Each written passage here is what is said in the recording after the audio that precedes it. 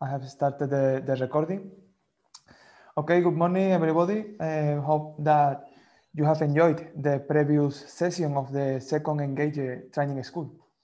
In today's session, the last one, we will critically examine existing institutional indicators and discuss new metrics for better civic engagement and policy making.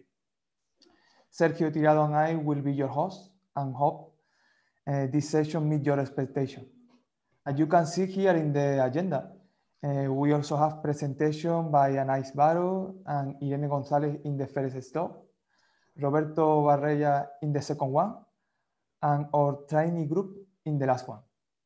So this is an exciting session full of content. But now to kick off the session, I hand over to Sergio. Please, Sergio. Yeah. Thank you, Raúl. Yeah, thanks for bearing with us all the week until today. I hope we can do something at least as good as we've done in the past 4 days. So as Raúl mentioned, in addition to our presentations, we've also invited, we'll be mostly talking about the case of Spain when referring to specific examples. And because of that, we've also invited a few of the trainees, as Raúl was mentioning.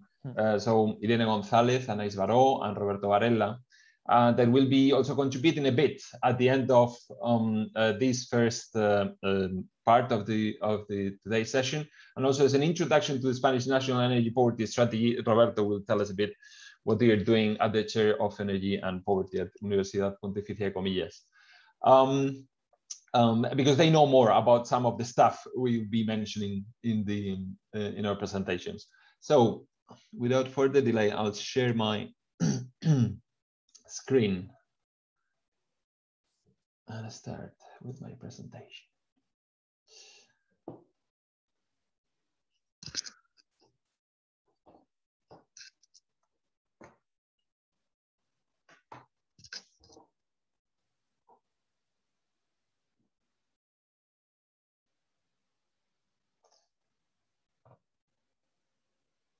Oh.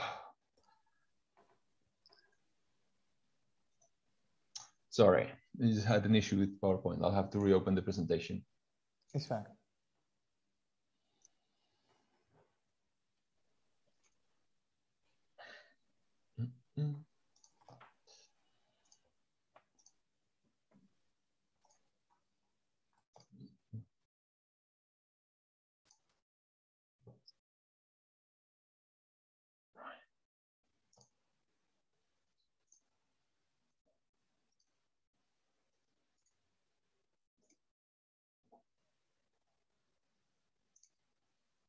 Okay, I hope you all can see it. So the title of the presentation, my presentation, is From Invisibility to Recognition: The Challenge of Hidden Energy Poverty. I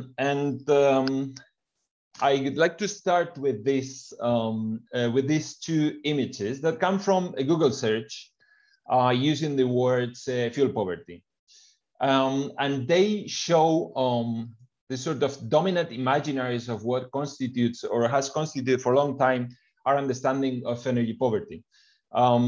This is partially based due to the fact that energy poverty research and the recognition of energy poverty as a distinct policy and social issue started in the UK and in Ireland, and therefore issues around thermal comfort and energy expenditure, high energy expenditure became very, very, very important. And this still, I think, dominates our understanding of energy poverty in Europe. Also, as you can see, these two images show one particular group of vulnerable people, who are the elderly. And I think that's also that's kind of a dominant part of this dominant imaginary around energy poverty. And of course, based on that, since indicators are representations of this reality,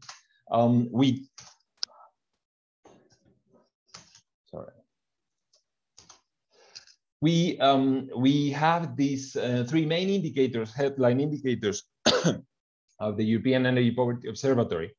The inability to go home adequately warm, arrears on utility bills, and the high share of energy expenditure in income. And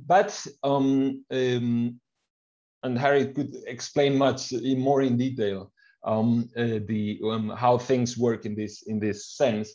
There was the realization that especially the expenditure indicators were not capturing a certain form of energy poverty that consisted of people spending very little energy. That's what became the so-called hidden energy poverty indicator, which was later denominated into low absolute energy expenditure indicator, according to which households whose absolute energy expenditure is below half the national median are considered to be in energy poverty. And this captures those households that reduce their energy service use as a coping strategy. And I'm showing here a table from a recent article based on evidence collected in Hong Kong, in which 5 households whose expenditure on energy was below the 10% that has been long used as a threshold to determine who is in energy poverty or not, according to expenditures. It shows that many of them engage in coping strategies based on that consisted of reducing the consumption, the use of energy, and water. You can see even household 3 that was reusing water, was collecting dripping water, washing clothes by hand, and that shows that this is one form of this is what has been considered so far as hidden energy poverty. What I'm bringing here today is a proposal to discuss other ways to define hidden energy poverty. So what else can we mean by hidden energy poverty? So we may be referring to experiences or dimensions of energy poverty that are not recognized in common and or expert knowledge. For a long time, university students were not recognized as an energy poor social group. And then recently, a couple of years ago, this paper by Saska Petrova highlighted them as a vulnerable group because they're young, they're living in this rented accommodation for just 2-3 years while they're at university in late teens, early 20s. So this is not what came to our mind when we're thinking of energy poverty. So that's the sort of stuff I'm talking about here. But then what happens with households on prepayment meters? For some people, they are effectively protected by the fact of having a prepayment meter, where other visions may argue that they are being discriminated because their access to electricity or gas is not secure. And the same may happen with water as a dimension of energy poverty that is not sufficiently recognized. There is this literature on water poverty, but perhaps we could think of water as an element of energy poverty in the sense that this is a resource that is needed to provide energy services. And energy poverty, as we know, is defined as inability to access energy services, not energy as such. But we could also think of hidden energy poverty as forms of energy poverty for which we lack data and indicators. So we know that we have very good data, for instance, about the prices of electricity and natural gas, because that's available in Eurostat, national statistics, but there is very little numerical knowledge, so to say, about what's happening with solid fuels or what's happening with district heating, which are very common forms of heat provision in Central and Eastern Europe. I'm not saying here that anyone using solid fuels is by default in energy poverty, but what I'm saying here is that we don't have the data, and also we don't have sort of the indicators to detect energy poverty for these households, relying on these energy carriers.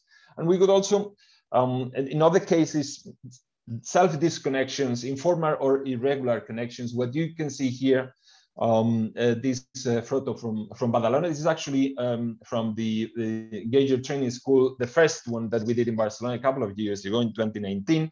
You see that building burned because a very complex housing precarity situation that led to irregular connections and effectively 2 or 3 people dying, if I remember correctly. And again, this is not being captured in available indicators in situations such as this. And then we may also think of hidden energy poverty from the perspective of actors that are in charge of providing support or in charge of alleviating this form of deprivation. For municipal social services, and we've seen that in the Energy Advisor help desks, which are very advanced sort of support service for energy vulnerable people in Barcelona, that they are not, because it's a self-referral sort of service, so people need to go to those offices to ask for support. They are not being able to reach out to all households, all household typologies that may be in energy poverty. But then you also have the case of unregistered transient populations, such as migrant seasonal laborers. And on the right-hand side, you can see the UN Special Rapporteur on Extreme Poverty and Human Rights was visiting a campsite. These are huts inhabited temporarily by migrant workers in agricultural fields in southern Spain. They go there for a few weeks they are hired to pick strawberries, and they are living in abject poverty, what you could say, no access whatsoever to proper access to water and electricity. And this is a reality that is again hidden and goes very much unrecognized by of course, it's a very specific sort of reality, but that goes unrecognized by current indicators. So building what Kate Robinson presented, this is hidden energy poverty, and all the issues that go with that are a matter of recognition justice, in the sense that all those experiences, forms of energy poverty that are not present in current measuring frameworks, monitoring frameworks and metrics, they go unrecognized or misrecognized. Of course, that has implication in terms of distributive justice, in the sense that this creates results in lack of redistributive action. In Spain, we have some support for energy price support through social tariffs, but there is very little about irregular or insecure connection to the access to the energy supply, and this may deepen inequality. Of course, there are also implications in terms of procedural justice, because those people who are not who are experiencing forms of energy poverty that are not recognized through indicators, they are also excluded from participation. And a very recent and blatant example of what I'm talking about is the case of Cañada Real, which is this 16-kilometer linear informal settlement east of the city of Madrid. This is, again, a very complex informal regular housing situation that started in the 1960s. For a long time, they've been living there. They didn't have their housing situation was not properly recognized, legally recognized. But what happened in October last year is that for reasons that are not easy to explain or are not very well known, a whole section of this whole informal settlement went dark. They switched them off. They don't have secure access to electricity anymore. So what you can see here is the city of Madrid in the background, well lit. And this is a performance organized by an urban art collective called Boa Mistura. They got people from Cañada Real, from this settlement, and they wrote with candles, "Nos están apagando," they are switching us off. in order to denounce the fact that several thousand people, including more than 1,000 children, are living without electricity since October last year, and that again is poorly. It's very difficult that the current indicators that are available at the national and EU level capture this sort of realities. So what can be a way to incorporate experiences, forms of energy poverty that go unrecognized? One way could be through the lived experience sort of approach that is being very much pushed forward by our colleague Lucy Middlemiss. There is this very nice paper from 2015, Fuel Poverty from the Bottom Up, and that I think is the first one that comes up with this idea of looking at researching energy poverty from lived experience, using this emic perspective. This is coming from the anthropology literature.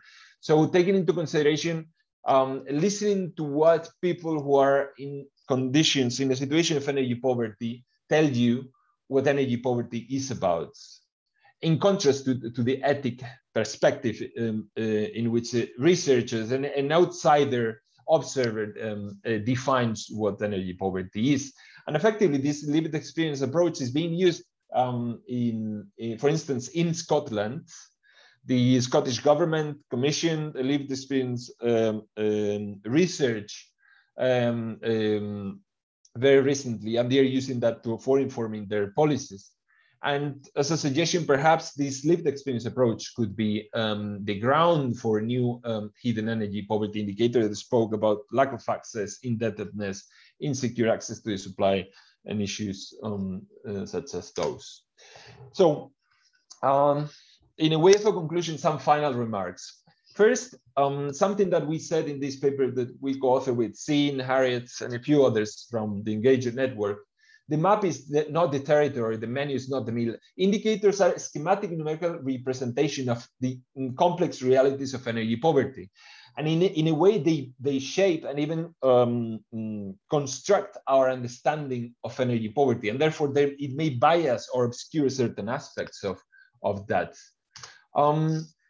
The fact, I mean, we've talked, what I've presented wasn't looking at the sub-household scale, but then we may think that gender and age mediate the experience of energy poverty within the households, and also issues around the unequal burden sharing.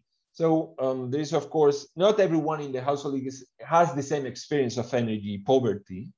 For instance, women are more often in charge of energy intensive services, and whether, even if children are recognized as a very vulnerable population from the point of view of energy poverty, their views and concerns are virtually unknown. Perhaps Irene will tell us a bit more about that. Then, should we talk about unrecognized experiences or populations? My concern is that visibilizing certain aspects of energy poverty that can be very controversial for the general public, such as irregular connections or informal housing, we risk re-stigmatizing marginalized social groups, such as the Roma in Central and Eastern Europe, that are being very, well, there is this idea they basically steal firewoods, or people in irregular housing that they just don't want to pay their energy bills. And there are discourses in our societies that stigmatize these groups. So by recognizing their energy poverty experience, we may risk re-stigmatizing this population. And finally, perhaps we can think of more democratic energy poverty monitoring approaches, more participatory processes in which new energy poverty indicators are co-constructed by the very people that are subject to energy poverty, and perhaps the lived experience approach can help us design indicators from the bottom up. Yeah, thank you. I hope I didn't use too much time. I would pass it on to you, Raúl.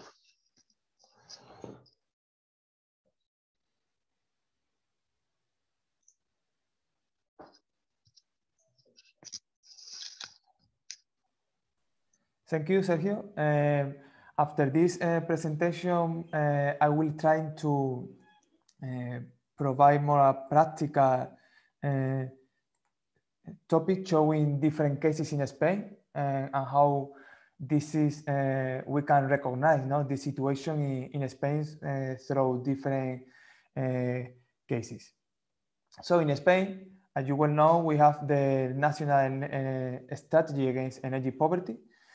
Was launched by the government in 2019.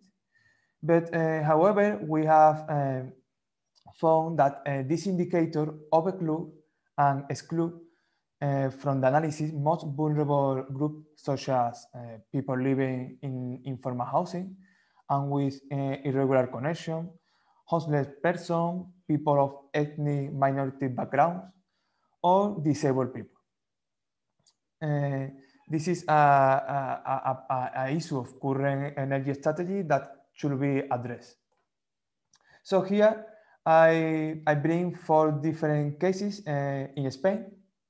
The first one is a hidden deprived neighborhood in the city center of Getafe, where current housing stock is of poor quality and doesn't meet adequate energy efficiency standards. This leads a household to be called a home, and even children to be unable of studying at home. Again, the second one is the one has presented Sergio, is La Cañada Real. This is a settlement isolated from the city of Madrid, neglected by regional government for more than 25 years. And the other, in the right side, we can see the cases of Catalonia and Granada, 2 neighborhoods located in the city outskirts where low-income people live in dwelling with very poor quality and a lack of minimum energy infrastructures, leading to continued blackouts. And overall, all of them, the 4 cases, have the same social issue: they lack of basic energy services. Well, here I would like to show that we have found common contextual particularities. The first one, we found discriminatory practices from energy companies. Then there is a energy injustice because each case needs of a specific solution. We can't define the same solution for all of them as the current energy strategy does. The second one is the intersectionality aspect, in which energy deprivation is a combination of different social inequality dimensions. So it's a complex issue to address.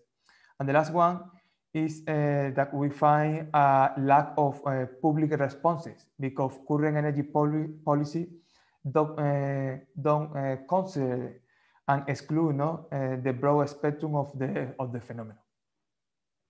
But well, what are the main impact with this picture and the different evidence?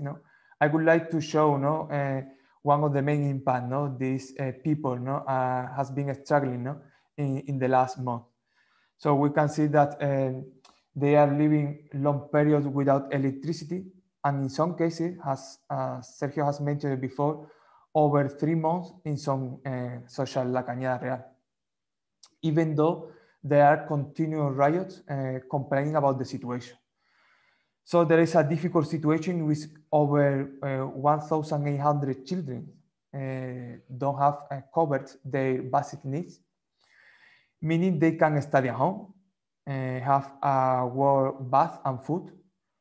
They are unable to stay in work in winter. So this is a quite difficult situation that even lead to the stigmatization of the population at different levels, from children to others. Well, that is a solution. What we can do? The thing is that there is not a one-way solution. There is as many solutions as different cases we can find. But here we can think about several of them, such as engage household in making a more efficient use of energy in some cases, enhance population awareness and engagement about energy poverty consequences, guarantee a safe electric grid, develop case-oriented technical and social solution, because as we can see, these cases have a specific issue, so we need to focus on them. And identify and understand vulnerable group situation. This is quite important. And then I would like to show you this quite nice video that we made for the ENGAGER Energy Rights Forum. This exemplify the situation, so I would like all of you to watch it.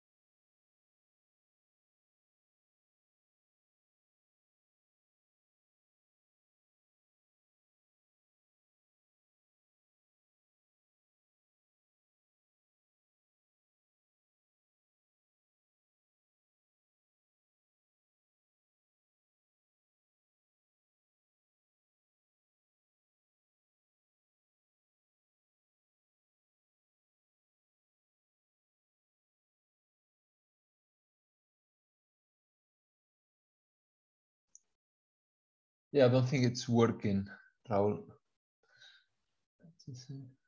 Pity.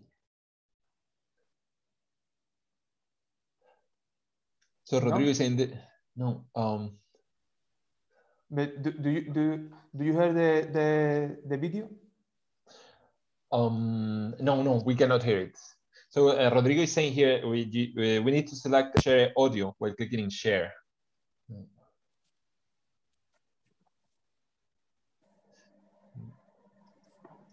Yeah, he would be needing to stop sharing and then clicking again and click on share audio.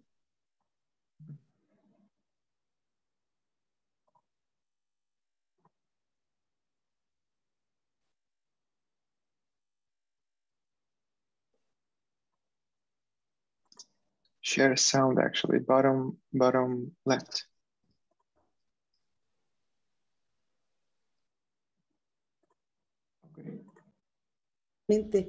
Todo el día, completamente todo, y 2 días o 3 sin suministro. Mi pareja fue para que corriera al aire porque esto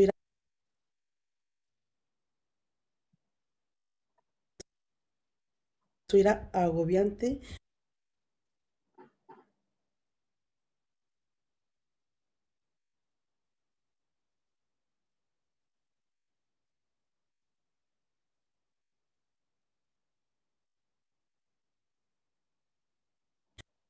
Fue al baño y abrió una ventana que tenemos en el baño que es pegable y nada, falló, se le cayó encima, perdió el conocimiento durante 15 minutos, tuvimos que ir a urgencia, en fin, los problemas que nos va en invierno, pues muchísimo frío, mis piernas necesitan calor porque si no me duelen muchísimo, en plena ola de frío nos cortan en la luz 3 o 4 días seguidos, aparte que a diario son 5 o 6 cortes al día y apenas tenemos suministro 3 o 4 o 5 horas o 2 horas, depende. Y nada, que mi silla apenas puedo cargarla. Cuando es un día o 2 días sin suministro, la silla eléctrica no la podemos cargar, ni puedo salir a hacer compras o hacer alguna gestión, o por si ocurre algo urgente tampoco podría salir de la casa. Es decir, que esto es una situación muy agobiante porque es a diario, lo estamos sufriendo. Hay gente que estamos pagando la luz, estamos llamando, nos dicen que los técnicos están en la zona arreglando, se tiran 8 o 9 horas y no vienen cuando quieren ni ponen el fusible. Es deciros que es una situación muy incómoda, muy insoportable, antihumano, porque te sientes impotente, te sientes como manipulada, como un régimen que nos están manipulando, no tienes derecho. Una cosa es básica que es para vivir y eso nos lo están negando. Es deciros que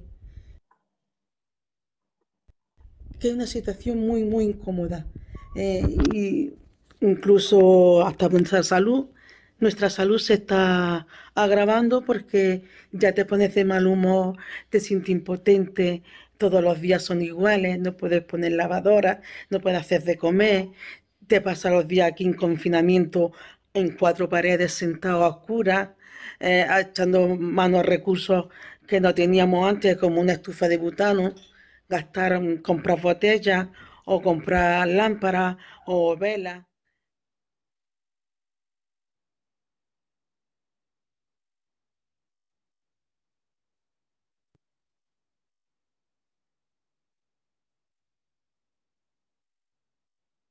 Muy pésimo porque nuestra salud se está notando, pasamos frío y cuando hace calor, pues muchísima calor. Nada, que al que le corresponda esto, que por favor queremos ponerle voz a nuestro problema y que nos escuche.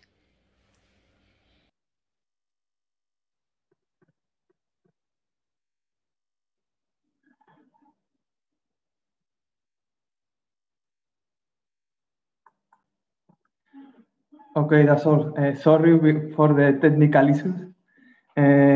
Now, I would like to invite Anais Baru to his her insights about this situation or this topic, because she has been working on this issue in her PhD. So please, Anais. Hi, Raúl.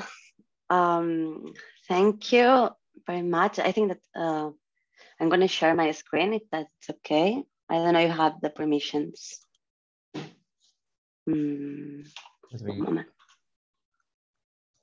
I'll make you co-host, Anais. Okay. And also Irene as well. Okay, so now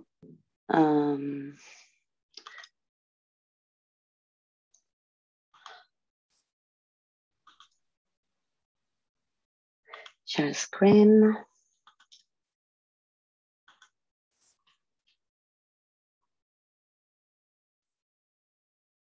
Okay, can you see it now? Yeah. I thank you. Thank you very much. First of all, thanks Sergio and Raúl for organizing this last session of the training school, and also for inviting us to contribute to it. In this very short contribution, I just want to introduce 2 examples of hidden energy precarity situations. These examples are drawn from the research and field work I have done for my PhD dissertation, which is still in progress, but also from activism experiences. So in this presentation, I want to highlight 2 types of hidden energy precarity situations through examples from the Spanish context.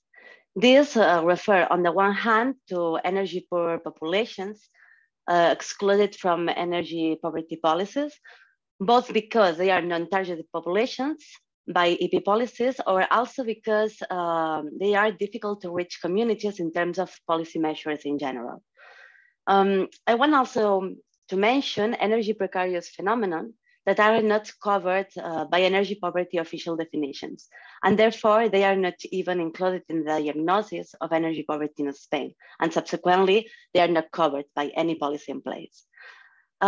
First, regarding the non-targeted targeted populations, I would like to highlight the ethnicity dimension as something that it's not usually considered in EP policies.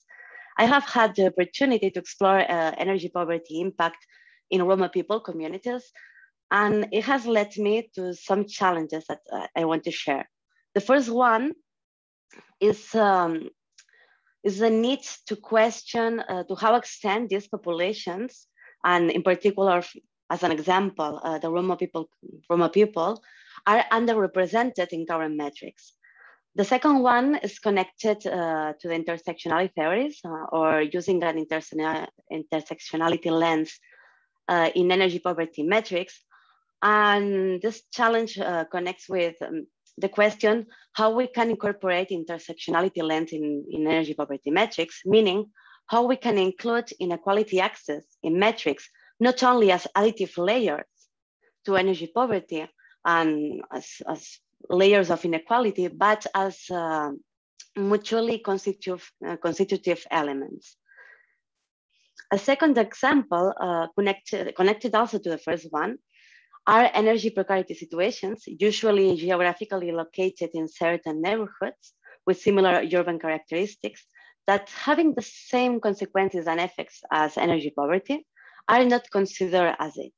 For example, I am referring to energy precarity situations such as systematic electricity disconnections for entire neighborhoods that can last hours and days, like the example that we just saw of Maripaz, that she was, she is a neighbor from the north area of Granada. And this type of situations, energy precarity situations, the characteristic they have is that they are more related to infrastructural aspects, such as quality and continuity of supply, rather than drivers as income or economic drivers or energy efficiency of the building stock. So, for example, well, later I think that Roberto will talk a little bit more about the energy poverty national strategy. But with the new strategy, we introduced new definitions for, well, the first ones, official definitions of energy poverty and vulnerable consumers. But this type of energy precarity situations are not even, I don't know, they do not have the possibility to be included in the spectrum of energy poverty phenomena that the national strategy, contemplates, no? So, well, these are only two examples, but I'm sure that now Irene will develop, I don't know, like she is going to explain about other types of hidden energy precarity situations. And of course, if you want to know more about them or you want to know more about my research, I mean, I'm open to questions or any debate. Thank you very much. Hi, thank you, Anais. Sergio, do you think that I can share my screen? Yeah, I hope you can. Yeah, it's working. Okay. Yeah. I'm trying to put it into. Then it's better, yeah, because if not, it doesn't recognize the English. I don't know why. Well, then I'm this particular slide. I will make it as a member of the Alliance Against Energy Poverty. I'm a member of the Alliance since like more or less 5 years, and we think it's very, what we have seen is that there's like other experiences of energy poverty that might not be captured by official indicators, or might not be measured yet, or might not be taken into consideration according to what we have shared these days. I realize this is maybe a particular case in Spain and other countries, and there's other countries that don't have this reality. So that's why it's also important, like, to low down into this national, regional, and local level. In I don't know how Sergio called it, the assessment, energy poverty assessment points in Barcelona. The Energy Advisory Help Desks. Yes, the Energy Advisory Help Desks. They launched their last statistics this week, saying that they had 40% more of people than last year due to COVID situation, and that 41% of households in debt reported having been harassed about their electricity debt, and 20% in gas, and 36% about water. And in the Alliance, we share the different situations of families affected. And there's a very common situation, people saying that they are being called first thing in the morning, last thing before they go to bed. They receive calls from different numbers, even though if they try to erase the number, they get called from another one. In terms of the debt, sometimes it's 200 euros, sometimes it's more. And we got to the situation that one of the women that came to the Alliance, she got those debts in Spain are currently sold to enterprises that try to recover the debt from people. And that in one particular case, the enterprise calling, and that's explained here in the general information, the person identified herself as an official of the judiciary, and that's not legal. So we are now taking this particular enterprise to court and for this harassment, this illegal harassment. What we mean to say is that sometimes for those people being harassed for their debt, the major impacts are due to the harassment and not due to the, let's say, cold temperatures or for the debt itself, but for the fact of being prosecuted every day because of the debt. And that's for us a major point, that it's not currently captured for the mainstream energy poverty discourses.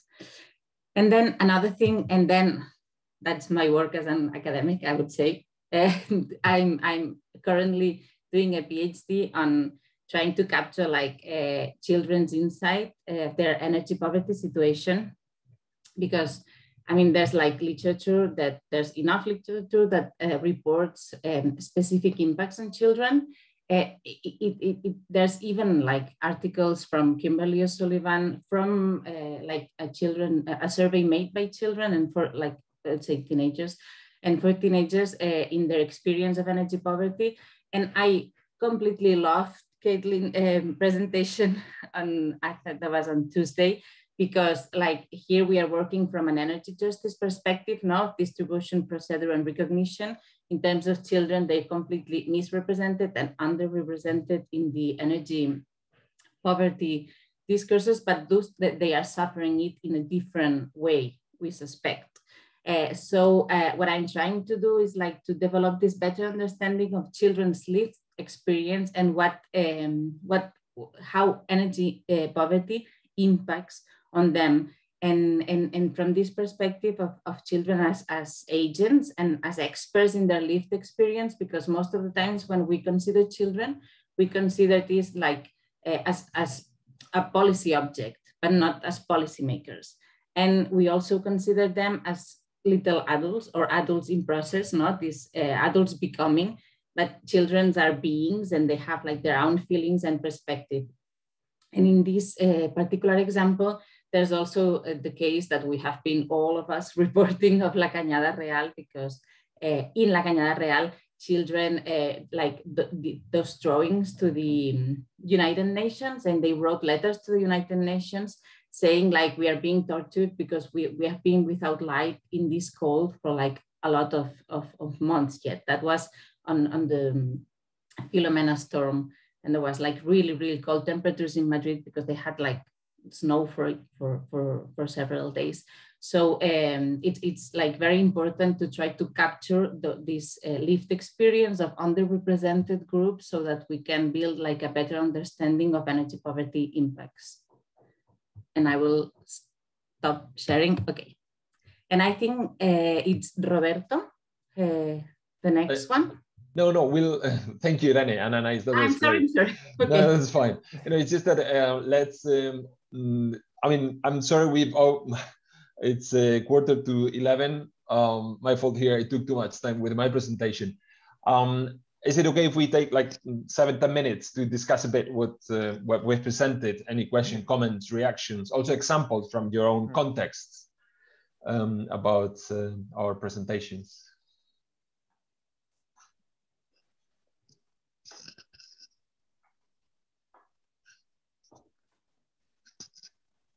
Please, Pedro. Yeah. Hello. Thank you for the very interesting presentations. I have a question. Just yesterday, I was reading the Portuguese National Strategy for Energy Poverty, and it does not consider hidden energy poverty, not even in the most conventional concept of abnormally low energy consumption. So I was wondering if these specific cases of hidden energy poverty that Sergio and also the other presenters were mentioning should be considered at the national level policies, or should be addressed perhaps more at local or regional policies. And also, policies are very reliant on quantitative data. And for these specific cases where data is not available, do you think it's viable to have policy solely or mostly based on qualitative approaches and qualitative data? Do you think this should be done, or there's a way to do this? Thank you. Yeah, those are very good points. First of all, because many of these situations, or some of these situations, affect a small part of the population.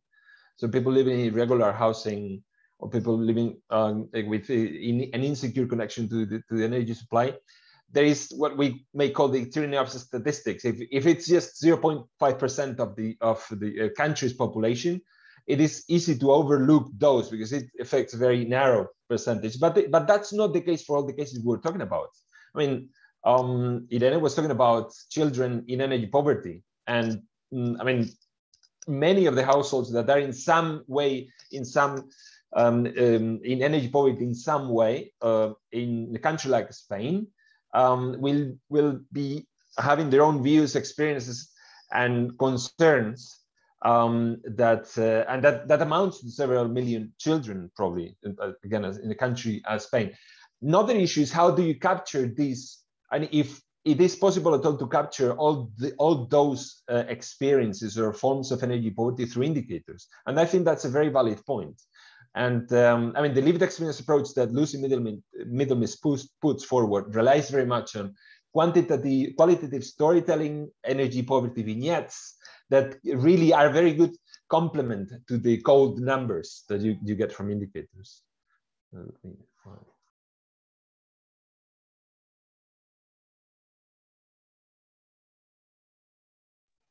Harriet and Min. Yeah, I think it's really challenging when you try to bring in qualitative and sort of integrate that within quantitative indicators. So it's something we've been working on for a couple of years now in various little pilots. And I think the thing that I like from it is that it presents a much wider view on energy poverty, but in a way that I think is unpalatable to policymakers. So the thing that keeps coming up is that you know, there's often a very basic, there's always a race to the bottom, I find, with energy poverty to bring it down to what's the minimum that people need. You know, they just need to cook and to have their thermal comfort met. And I think bringing in qualitative perspectives on how people use their energy in an everyday sense, or what they would aspire to, really helps to kind of widen it out and understand that, you know, it's important for education, for leisure, for well-being, all sorts of things, but in a way that people, to take an example from our Mexican case study, everyone will talk about the importance of what do you call it, a food blender, because otherwise they would have to do it all by hand. And then people will be like, well, that's not really that important. They could do it by hand. And it's like, well, but it would take them hours and hours. you know, everyone, nearly most households, like 80% of the population owns one. So it does create a lot of challenges that we have to be willing, and policymakers have to be willing to see things in a much wider sense beyond just getting by and surviving.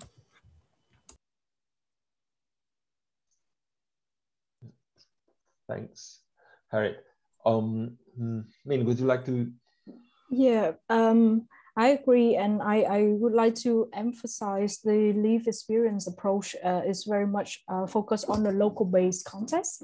So I think if I might think about an example of energy poverty, hidden energy poverty that I've been experienced, I think it would be living on a boat in a canal, which is a settlement, a living settlement that many people might don't have home and they only live on the boat. And those are totally disconnected from the energy grid. And all of the energy is either from fossil fuel or renewable energy, like solar panel, but obviously not enough to sustain through winter, for example, in very cold country. And I think those countries like those cities like Amsterdam will have a lot of population that live on the boat. I'm not sure that it will be covered by the policy for measuring energy poverty in those settlements.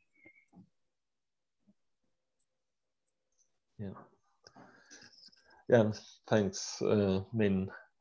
Rodrigo, and then Irene wanted to share. Yeah, thank you. Thank you all for the presentations. Building up on Pedro's comment about data lack of availability, or the lack of data available regarding those minorities, and also the response, Sergio's response, and Min's as well comments. Do you guys think that the actual off-grid status could be used as a metric for assessing energy poverty, and in a way include that minority group or groups?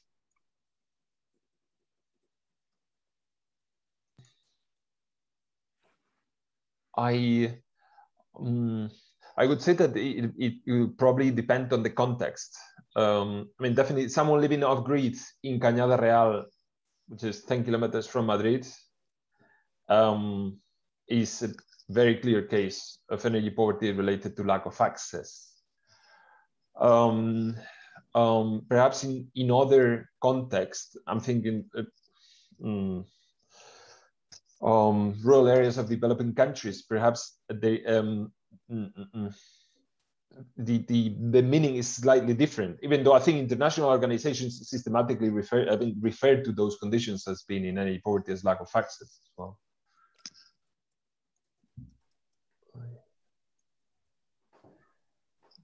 Okay, can we have Irene and Luca, and we'll close it there. I will be like very short. Just to something that Harriet said. I think that in terms of policymakers, to capture the lived experience, it's very interesting because sometimes indicators will induce politics that are not really 100% effective in terms of improving people's situation. But for example, in the case of the harassment, like we had like this social bonus in Spain, people kept on saying that the problem was the debt, and that was not solved. It's still not solved.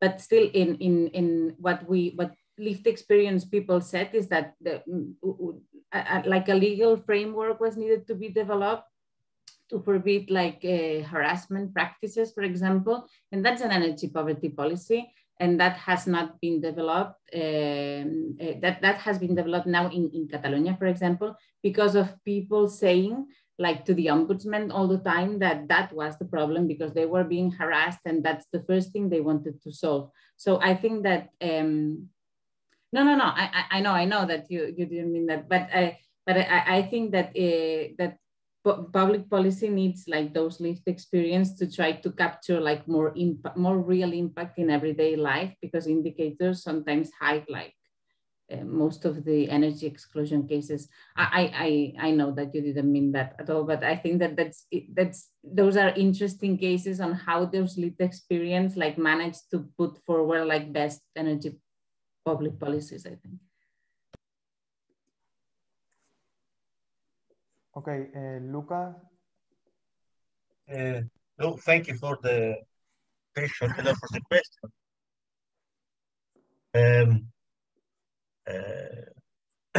Before, I think Sergio was saying that his paper was discussing the difference between a small amount of population that has some issue in relate energy and someone that, like in Spain, are more wide.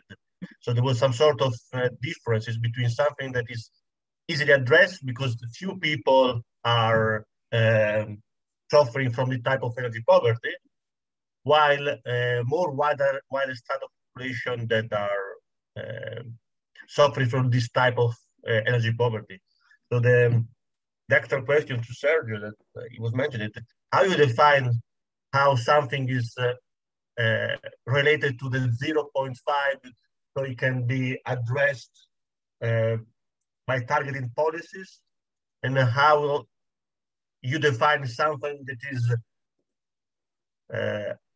a consequence of energy poverty that are affected from the minority, but it's not a minority in the sense that it's 0.5. So this is, I don't know if it's clear the question, but so we use the word minority because it's not the norm. That is why we use minority. And also we use minority because it's actually a small amount of population that suffer from it. So I think there needs to be a normative framework to define when we mean minority in the sense not norm, and when you mean that is a minority in the sense of numbers, and how you do that. Is it clear, the question? Oh, the connection broke a bit. So when the question is whether a minority is when it's a small number or not the norm, because you were saying before something very clear that, okay, this type of energy poverty is from the 0.5 population. So once you define, it's actually easy to target because it's small number and also small resources to them. In other case, minority in the sense is not the norm. Yeah, I think we are talking about both. I mean, this is kind of thinking. Yeah, we're talking about both, but we need a normative framework also to divide resources. Yeah, I mean, my quick response to that it would be that there is a bit of a tension between, like, indicators have been instrumental in recognizing energy poverty at the EU level and also at the national level. I mean, we've seen that in Spain, that like the recognition and the proposal of new of specific energy poverty policies have come hand in hand with the development of indicators, and actually a national energy poverty strategy adopted the 4 indicators from the European Observatory, and then and that's the basis of the strategy. So they are absolutely crucial to understand where we are at right now. But then the issue is that they miss many other forms of energy poverty that are not represented by the indicators, and I think that we are at a time in which this needs to be discussed. That would be sort of my conclusion. Yeah. Yeah, I think shall we stop it here? Yeah, we can have 5 minutes and come back to start with the practice. Thank you. So 11:05. Yeah, 11:05. Very short break. Okay, I am recording. We are going to continue, and as the practice is going to be based on the national strategy against energy poverty, Roberto, who has been working on how we can improve and address those flaws in the current strategy. He's going to explain what the strategy is and different line of research they have been working on to address that. Also, I have sharing a summary of the energy strategy, the energy poverty strategy in Spain that you can find in the Epipedia project. It's a ENGAGER initiative. So in the link you can find, and we will work with that after Roberto's presentation. Please, Roberto. Hello, everybody. Thank you, Raúl, for the presentation. So today we will talk about the Spanish national strategy against energy poverty. And on one end, we will say the policy framework of the strategy, so all the measures that have been proposed.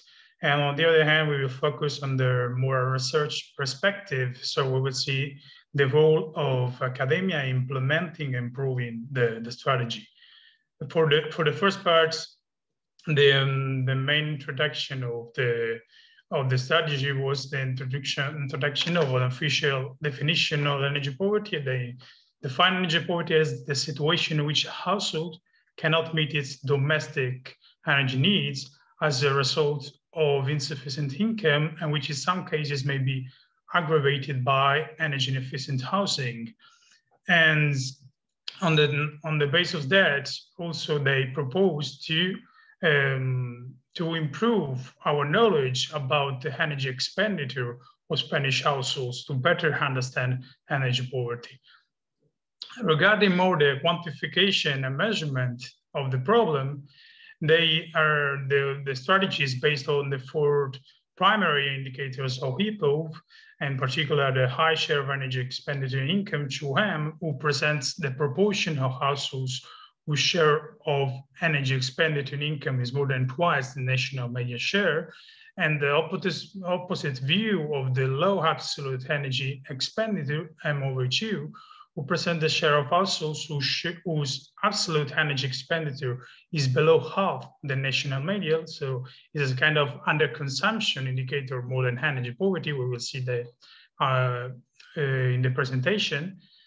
The inability to keep home adequately warm, that is a subjective indicator, because the people interviewed answer to the question, can your household afford to keep its home adequately warm?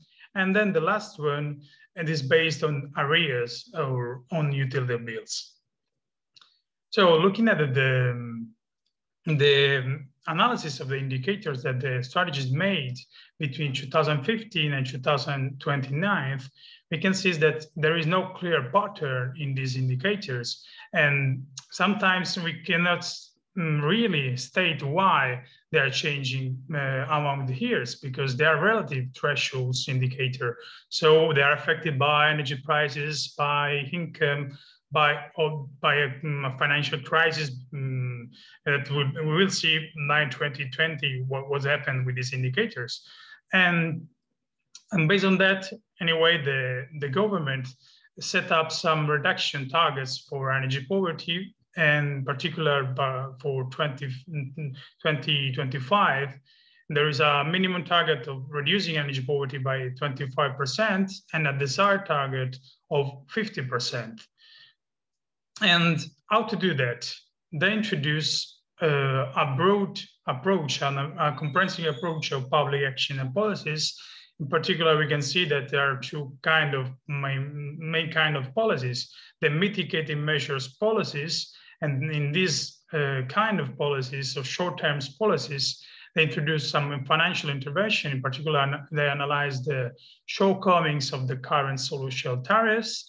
And on the other hand, they propose a unique rate for all energy uses that is similar to for example, the energy voucher in France. And also they propose more protection for consumers, in particular the vulnerable ones.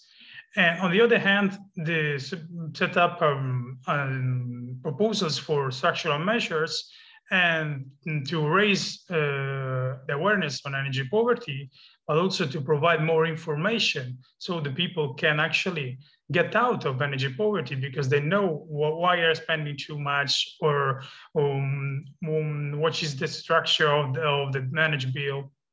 And on the other hand, another important axis of the strategies is energy efficiency, and they propose in this sense short, medium, and long-term structural measures, such, for example, energy retrofitting. And at the end of the strategy, they propose a governance of the strategy. And the implementation period is between 2019 and 2024. And they set up and propose the participation multi-level administration, as well as other stakeholders and social groups affected by energy poverty. And also, regarding monitoring, they propose to monitorize the implementation of strategy across these 5 years, but also having a final evaluation of the strategy. And currently, the government, in particular the ministry, is working on the first action plan to implement the national strategy. But the question is what we can do from the academia to implement and improve also the strategy. So we point out five bullet points that is research work that can be done to help policymakers. The first one is the analysis of domestic energy expenditures for Spanish households. The second one is more based on indicators that will be based more on absolute threshold instead of relative ones. And then the 3 points, that is then analysis of the shortcomings of the current social tariffs, and also propose alternative ways to improve that, or for example, propose a minimal living supply. And then also it's important to assess the impact of these retrofitting measures on energy poverty. And the last one is, actually I'm from the chair of energy poverty, and we are trying to fulfill 2 objectives. On one hand, an interdisciplinary research, including different areas. And on the other hand, we are trying to serve as a meeting point for all the stakeholders. So we include energy companies, NGOs, associations, and we are trying to include also the people affected by energy poverty. And the first 2 points, we have been working a lot on the first 2 points, especially on domestic energy needs. We define a concept of required energy expenditure that is present, that is actually in the strategy, that is the required expenditure for households to fulfill, to attain to their necessitated energy needs. And we divided this in 2 main needs. On the left, we can see the firm energy expenditure that are more geographical and climatic dependent, and they are heating, cooling, and domestic hot water. And on the other hand, on the right side, we can see the required electricity expenditure that are more related to appliances, to lighting, and it depends also on the composition of households and the occupation of the dwelling and other parameters.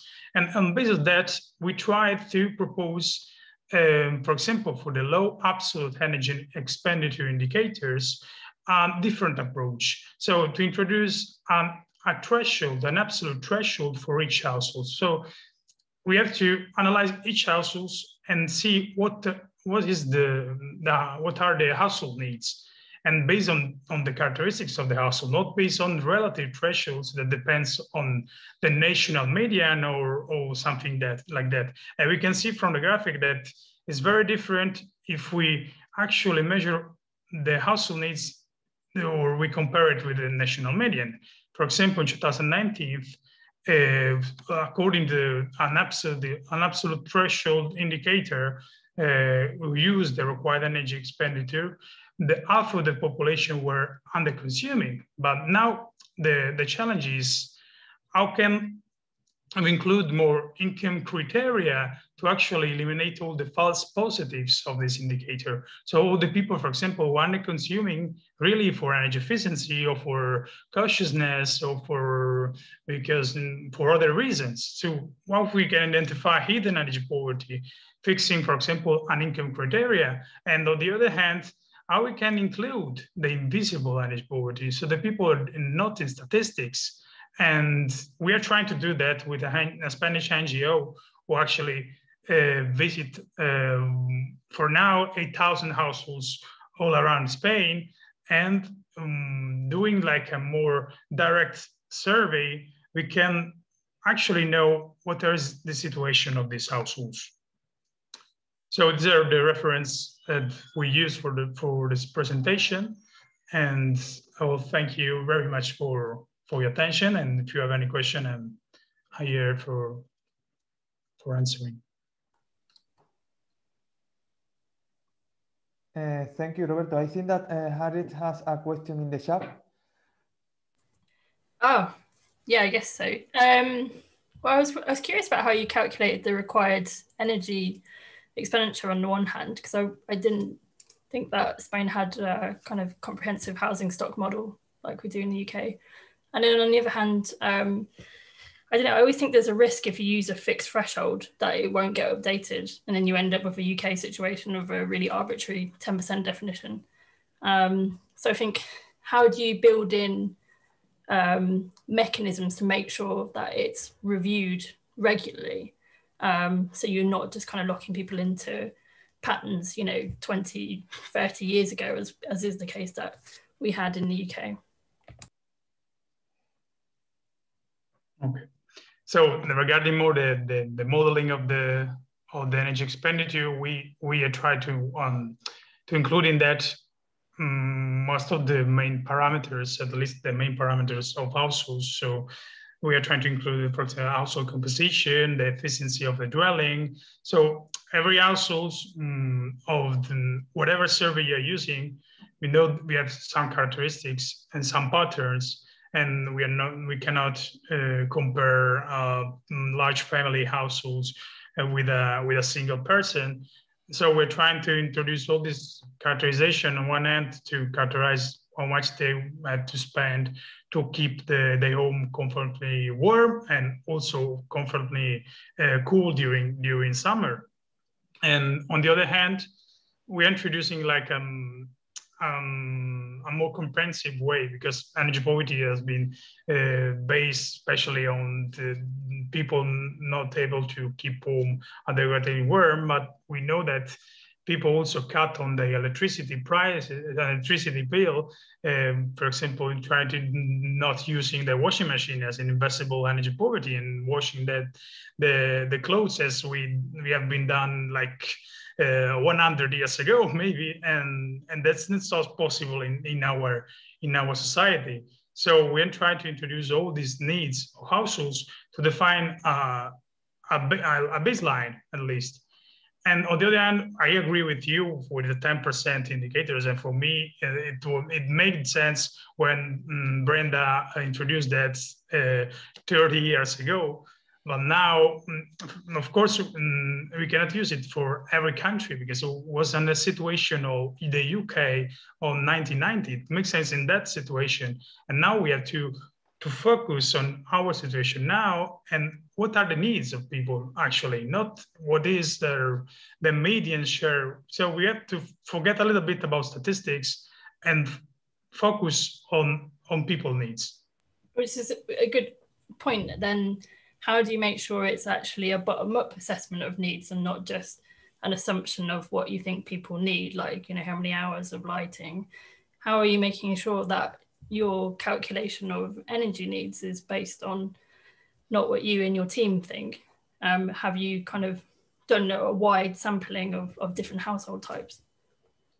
Yeah, we apply that for the household budget survey, but also we are working with the NGOs.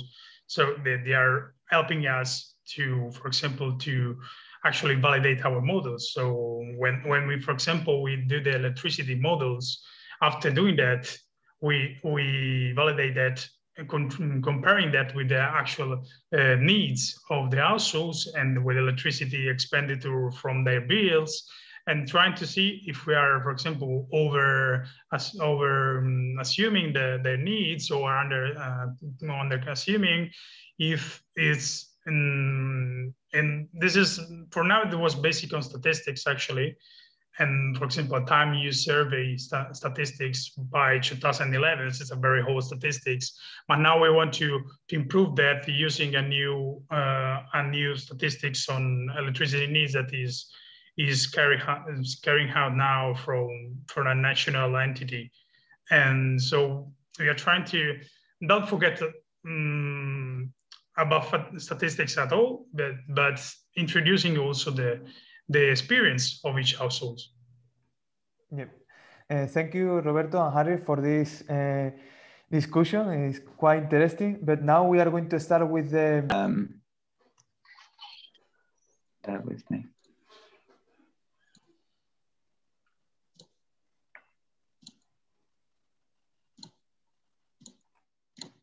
Is that being shared now? Yeah. Yes. Can you see that? Yeah, you can see that. Okay, so this is our workshop presentation. It's working on invisible energy precarity. Sorry. Firstly, I'll introduce myself. I'm Cam. I'm from Birmingham originally, but I study at the University of Liverpool. I am at the Geographic Data Science Lab, and I just graduated from BA Geography. So I specifically look at spatial variability in fuel poverty. And my project partner for my PhD is E.ON, and it works to understand the efficiency of housing stock and how to reduce carbon emissions to meet 2050 objectives.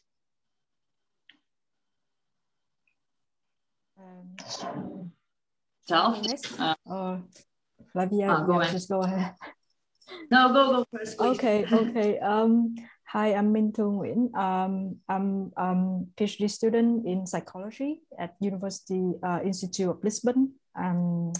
So my PhD project engaged with the energy citizenship concept, which is what are the rights and responsibilities that citizens perceive in the context of energy transition to decentralized energy system. For example, like positive energy district. My background is in international development, so kind of social science and humanities focus. And I'm excited to bring my knowledge as well as understanding about the social science and humanities disciplines into this discussion. So, I am Flavia de Carvalho. I'm about to finish my master's degree in renewable energy engineering at Nova, University of Lisbon. And then my research, it's still in progress. It's about to bring energy independence to the invisible vulnerable from favelas in Rio de Janeiro, Brazil. It is a partnership with one NGO that acts locally. So I'm doing a mapping photovoltaic plant for cooperative. Hello, everybody. I'm Roberto Barrella from the Chair of Energy and Poverty and research assistant. And apart from the topics that I presented earlier, we are also studying the feasibility and the impact of energy retrofitting measures on vulnerable households, and also working on changing the regulation.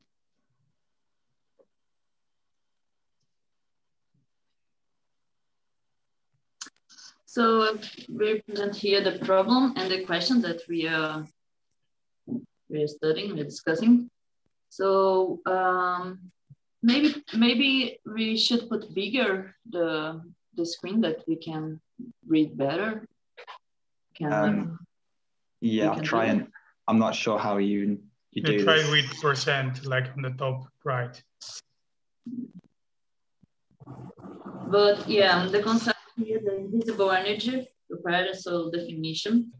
So who are they? So we defined the group, defined like energy vulnerable, that are marginalized or unrecognized by the current energy poverty policies, thus being blocked from applying for the social benefit. We have some example here. The informal residents, like the favela that you can see in the pictures, lands, precarious workers, undocumented immigrants, Roma community, and other ones. So the question that we're gonna answer, it's gonna be what needs to be done, what are the barriers to achieve that needs to be done, and how should be involved in the solution?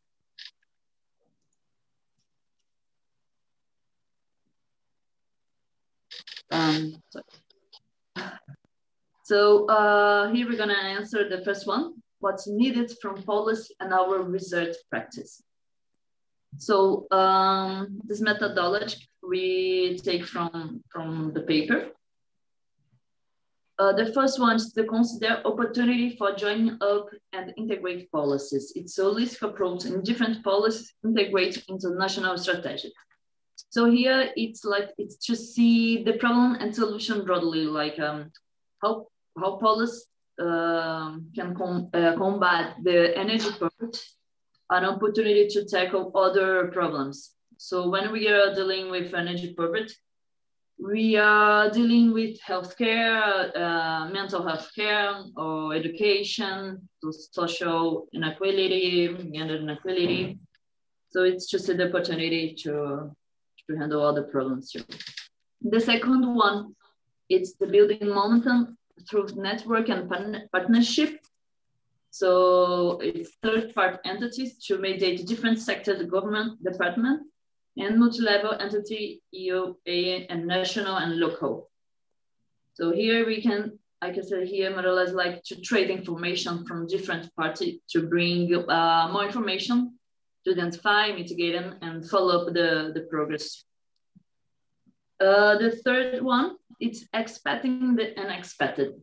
So it's exploring under-researched, under-represented aspects of energy vulnerability through innovative research methodology and flexible and active forms of governance. So what it means, it's, as we was discussing, it's a multidisciplinary subject. So the policymakers and the professionals in the field must be aware for all social problems that will come with the consequence, and know how to deal and report, giving like feedbacks.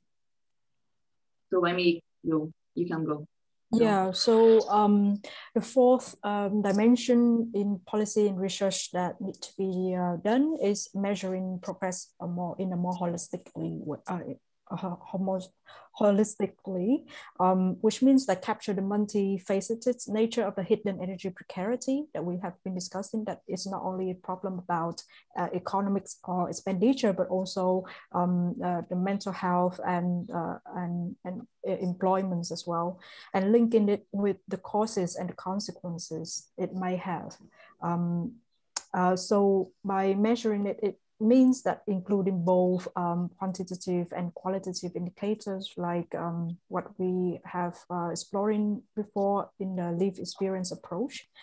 And finally, is just get on with it, which means that despite a lot of clash between different levels of policies and governance, there are, if the local, we need a stronger connect and emphasize on the local context and how energy poverty lived experience have been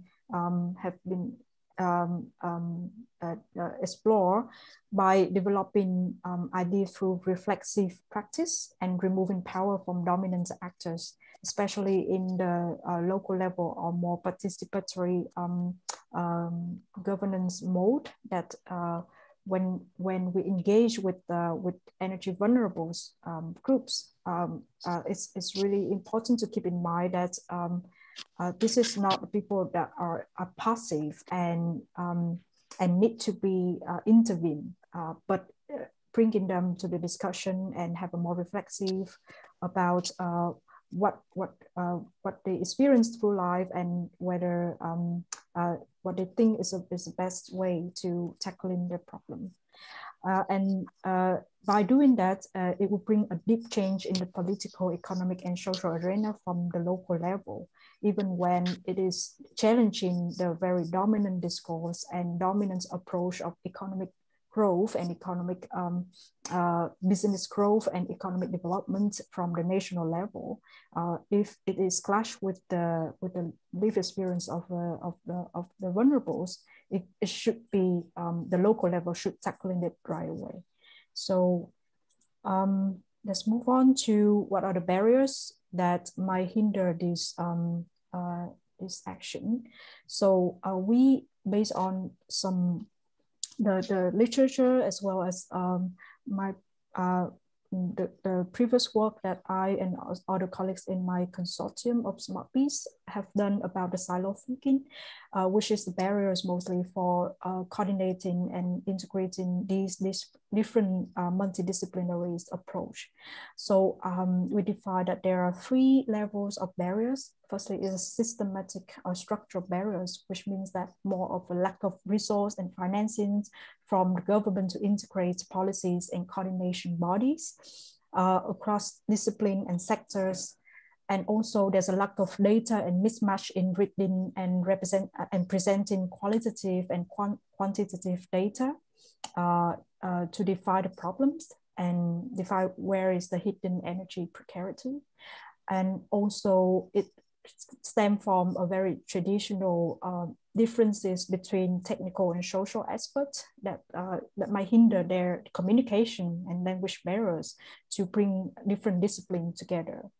And also there's structural and systematic stigmatization and misrepresentation of vulnerable groups. For example, like the Roma people that are stigmatized through centuries of misrepresentation. And this is a systematic barriers that is really hard and difficult to break through, while doing this coordinating action. At the operational level, there are bureaucracy in process of recognizing energy vulnerables. For example, there are lack of legal status of citizens who are marginalized by the policy. There are lack of flexibility and understanding of law reinforcement, especially in the government officers. There are lack of knowledge and experience about interdisciplinary integration among experts and officers as well. And especially a lot of effort have been put in place to engage with vulnerable groups, for example, like inviting to participate in discussion.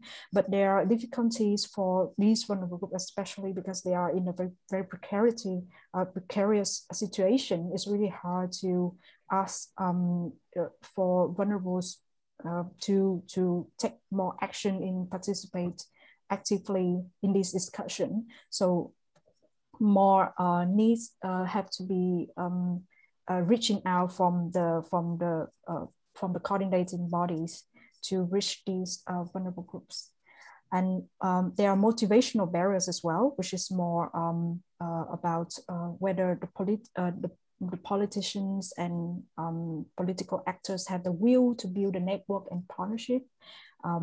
And in some cases, there are conflict of interest between the political parties and the government at different levels. For example, local level want to tackle in these social problems, but they clash with the national level of policy. So, yeah. Oh, sorry. Yeah, go ahead. Yeah.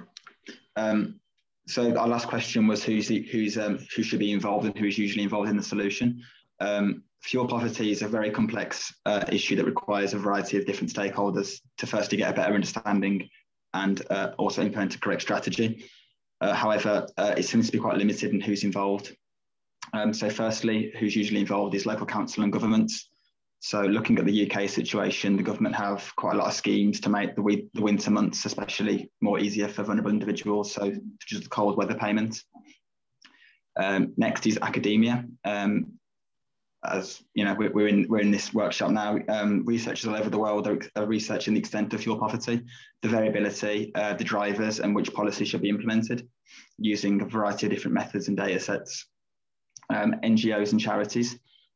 In the UK, we have the National Energy Action, which works to ensure that everyone in the UK can have access to a warm home, and if not, why and what needs to be done about it. However, we also identified groups who we feel should be involved.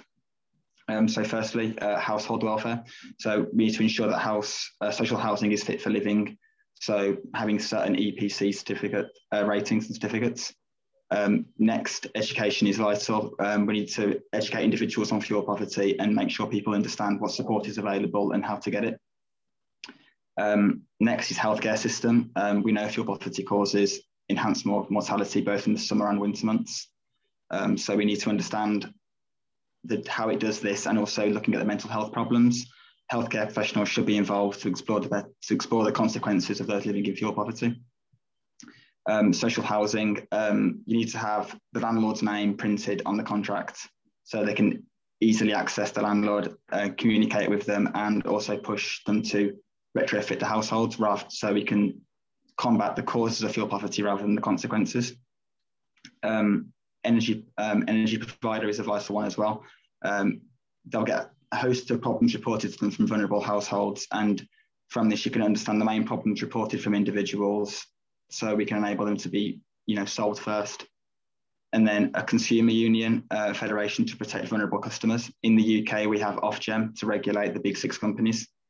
They try to ensure lower bills, environmental protection, enhanced reliability, and overall better customer service and social outcomes. And lastly, we feel that cooperatives and energy communities should be involved. So cooperatives are people-centred enterprises run and controlled by their members to realise the common interest. So we can understand vulnerable groups' main concerns and concentrate funds to what to focus on.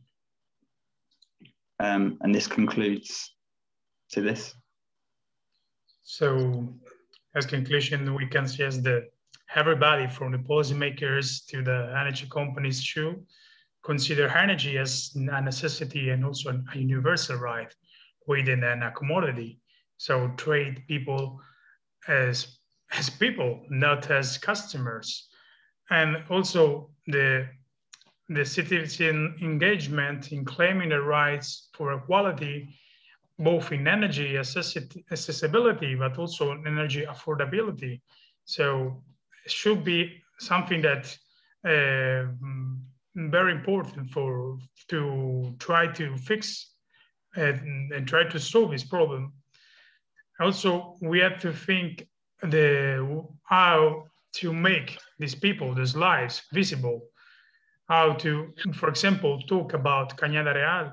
So the people who are living in Cañada Real can be visible for the public opinion, but also for the political parties. But before doing all the intervention, we have to understand the daily life of these people. So whatever they cook or not cook, if they cannot use a washing machine because they're afraid of the energy bill.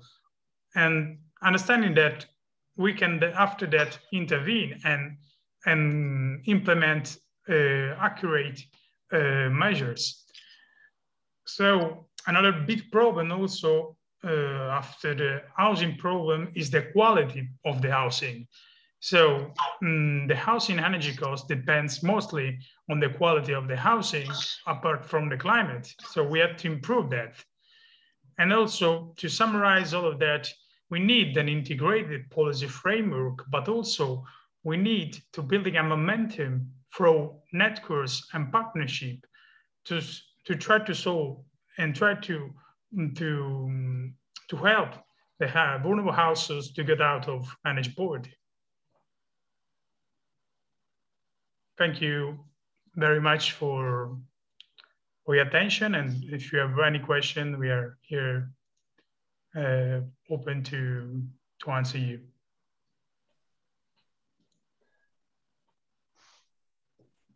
Thank you, Roberto, Min, Cameron, Flavia. That was great. Wondering if this presentation prompts any reaction from anyone here, any questions in relation to what we've been discussing today, but also throughout the whole week.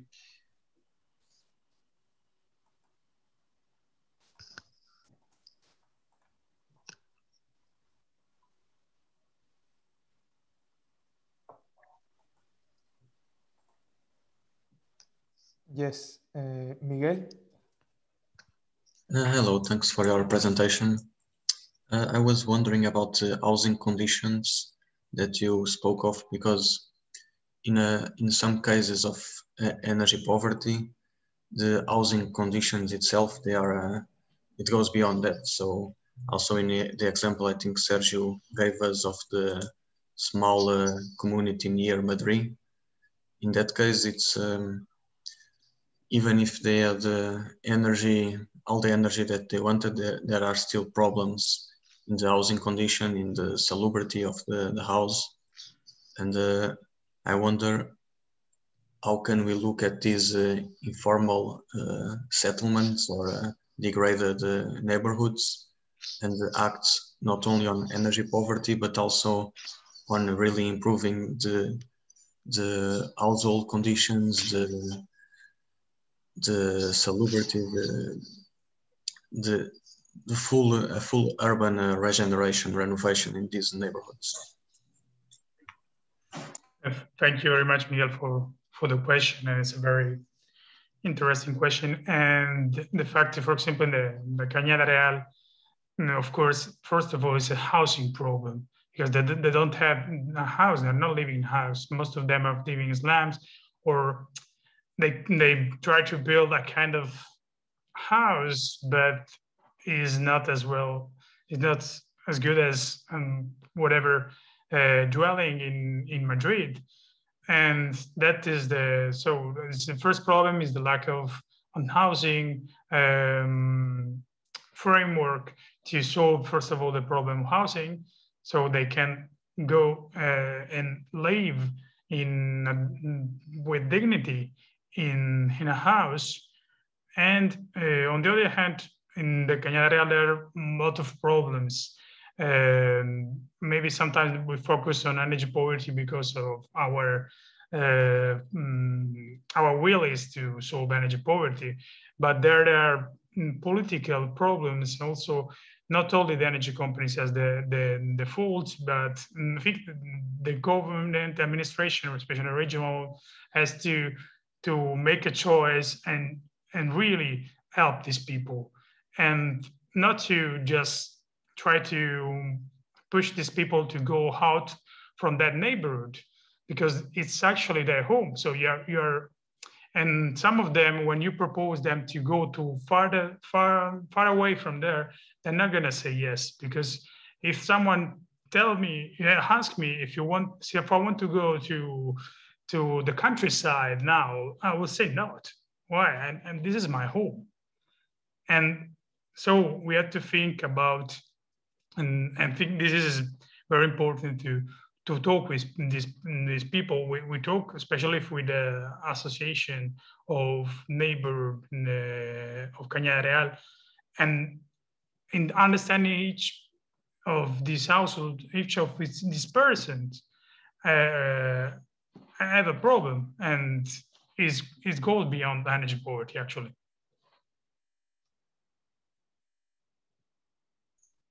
If I may, sorry, Min, you were going to say something.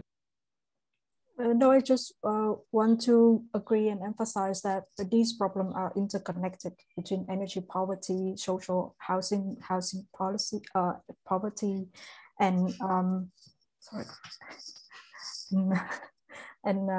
transport. They are all, if we approach a problem in a more holistic way and have a more systematic approach, then we can connect the problem of energy poverty from the gentrification that Roberto is describing, so that whenever we design design any technology or intervention for energy poverty, we also take into account this problematic issue of housing and gentrification. Yeah. Thanks, Min, Roberto. Any other comments, reflections?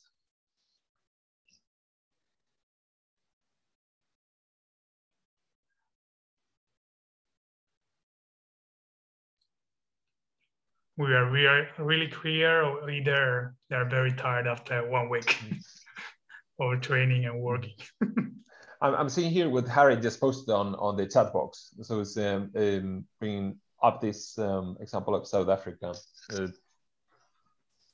don't know, perhaps Harry, you want to tell us a bit more about that? Sure. Yeah, I think there's a few really interesting researchers in South Africa writing on issues of kind of historic lack of access to electrification and the ways in which that's kind of been granted, but then the kind of additional problems that's brought about. There's a book chapter that I can link to later on. Perhaps I'll pass it to Sid to distribute. But I think, you know, this isn't a new problem if we look outside of Europe. It's perhaps just that Europe's having to confront these issues. And I think in turn, that's really just systemic issues of racism and classism, and that's not something that's easy to dismantle overnight. Yeah, I think, but as Min was saying, you know, we have to consider that holistically and intersectionally.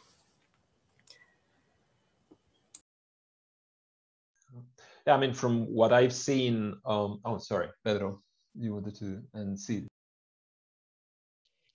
No, I was just thinking that in this informal settlements, for instance, in Portugal, they are mostly occupied by ethnic minorities. And we talk about the need for policy to address this issue, and to have policy, we need data. But just the data collection part is controversial, because, for instance, now with census in Portugal, there was a big controversy about asking people what is their ethnicity. So there's even in the data collection, there's maybe some divided opinions about if we should ask people for their ethnicity or their religion or their. So it's hard to design policies when we are having problems even just collecting the data. I'm just going to say that.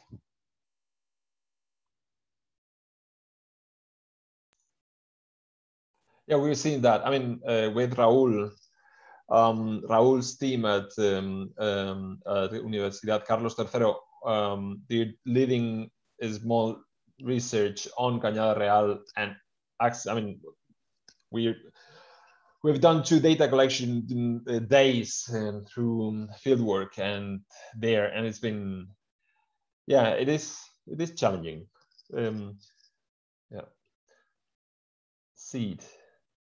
Yeah, thanks. I was just thinking it might be useful to reflect back on how how like intersecting inequalities and ways of exclusion tied to, you know, ethnicity, race, and gender, but certainly also things like income, in some contexts, caste, are also to some extent dependent on what socio-technical system we're talking of. And I can speak from looking at solar energy in multiple quite different contexts. I'm running a project now. We're looking at Portugal and India together, and at solar at multiple scales. And I think what is important to consider there is that the nature of the particular technologies, and then the kind of schemes and affirmative action linked with that, is really dependent on the socio-material nature of it. Is, you know, it's not any one thing. Solar can be so many things, and if it's a large thing or a small thing, if the legislative regimes in place allow for things like community energy, if they allow for things like virtual net metering, if they allow for remuneration, all of that kind of goes hand in hand with considerations of where do we push to address, like to use the benefits, the possible benefits for energy poverty alleviation in a way that can be inclusive, that can be equitable across these lines of inequality, but also to safeguard against it being against exacerbating inequalities. And just to go momentarily back to the first module and the Norway example, when you see these systems getting like a lot of sectoral coupling of, you know, the electricity sector in the household getting increasingly linked up with electrified transport, you have the potential of actually working against the people with much more inflexible needs, who are often the energy poor, while other people can use the fact that they have car batteries that are increasingly becoming two-way feeds to the grid. So it's not only in contexts that are, let's say, have relatively deprived populations. It can be hidden in ways that we don't necessarily see, that we can anticipate for the kinds of changes happening now, especially with low carbon infrastructure, which are led by these very glossy, shiny kind of imaginaries of the future that can be quite misleading in terms of where extraction happens and the kind of hidden burdening really that we're talking about in this module.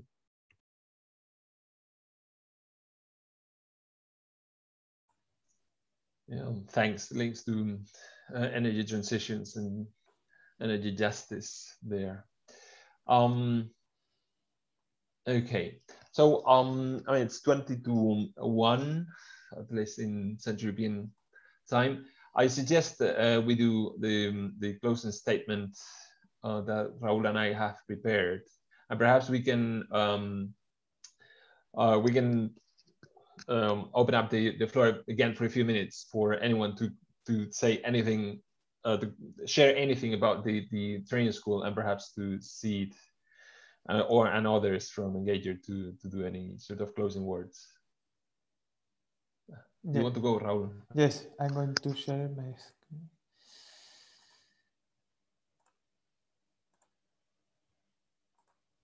Well, so to conclude, on my final comment for today, it's more what we can do as researchers, to contribute to this issue, this societal problem, So I thinking now maybe for sure, different things. I'm going to pointing out now. We have been talking throughout the week and in the presentation before. But I have identified 3 different areas in terms of data, funding, and awareness. Regarding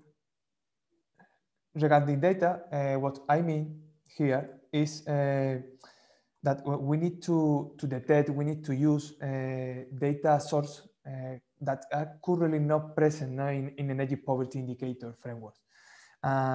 Use this data, identify this specific data which allows us to recognize and make visible hidden form of energy poverty, these social issues that we can't identify, we can't recognize with current statistical data. Also, we need to use contextualized data when advocating policy design in terms that each specific case study is different, and we need to properly understand what is the issue, what is the problem there, as we all have been commenting today. Then in terms of funding, here my comment is regarding that we need to also take time to promote proposals that mobilize funding for unrecognized form of energy poverty. And some examples can be several projects working on currently, such as the Energy Poverty Intelligence Unit here in Getafe.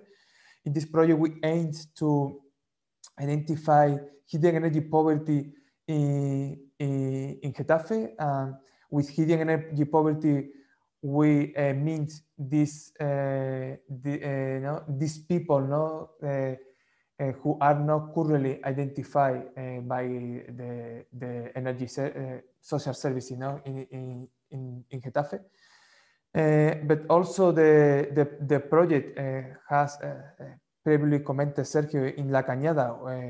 We aim to characterize the energy uses and needs of the population in La Cañada Real. And the last one is a new project. I'm collaborating with Sophie Persmarker, Harry Thompson, and Carla Riccardet in Finland. This is the Finnish Energy Observatory, and you have available our first policy brief. And this is not also one of the line of action. One of the activities is to give a voice, to those vulnerable people there in Finland, that are experiencing energy poverty.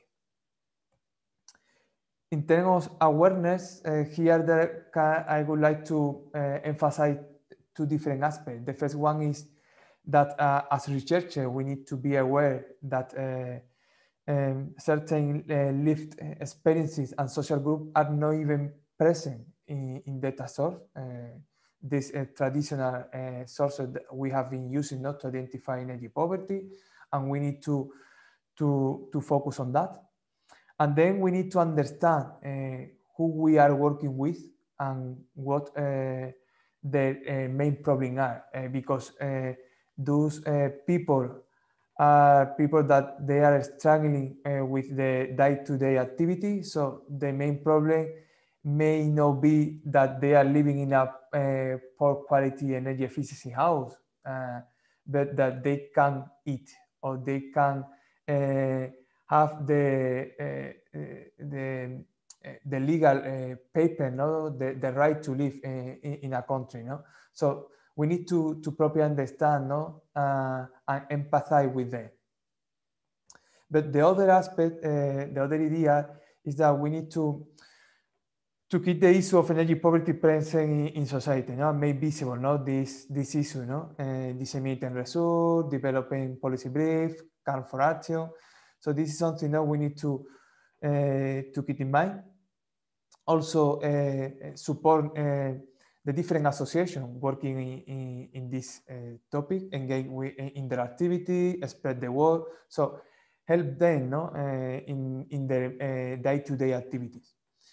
The last one could be ideally, no, to create local, regional, even national networks, gathering citizens, welfare organization, policymaker, and private sector. No, this kind of activity that is quite well doing, no, in the work group 3 in ENGAGER. This is not quite relevant and useful. No, so this is my main comment, no, of today's session. These three aspects. And that's all. Now I'm going to hand over Sergio to have their last comment and thought. Thanks, Raúl.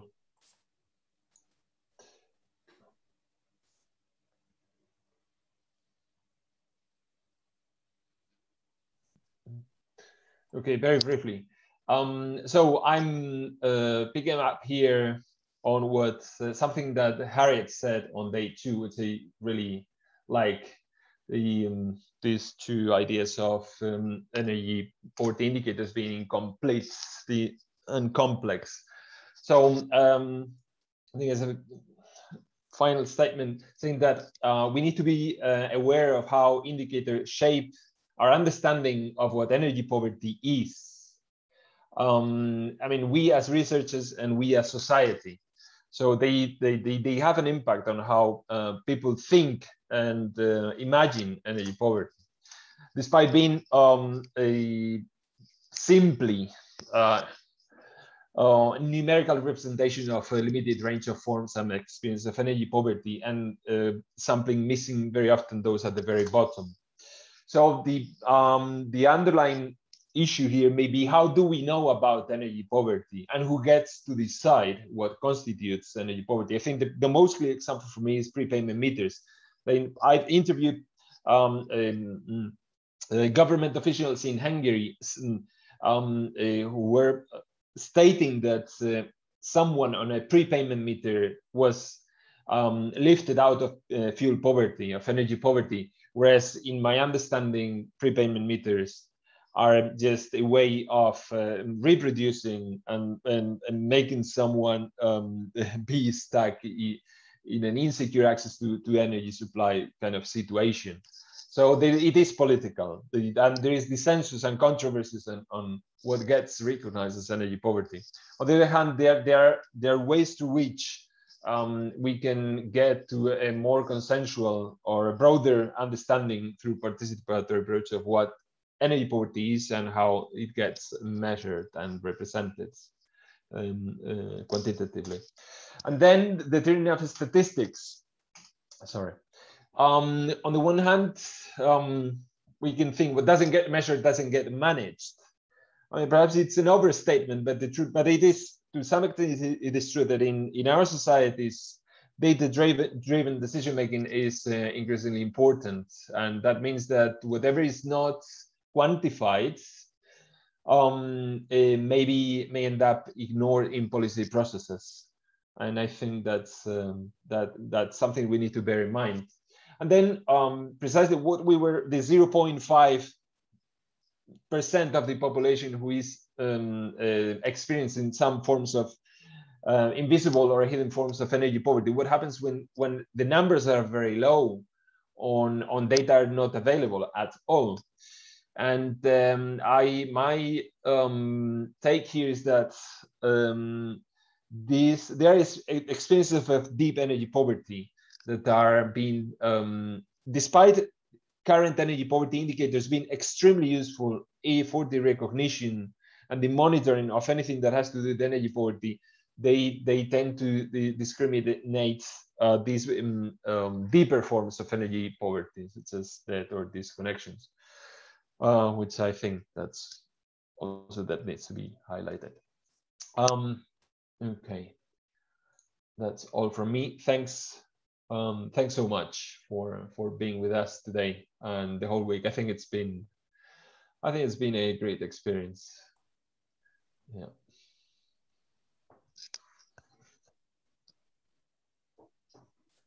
Yeah. Is anyone want to give say some last word? Otherwise, we would like to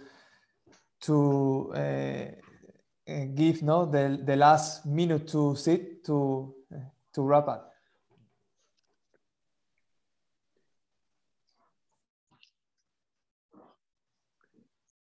Thanks. Shall we stop the recording perhaps?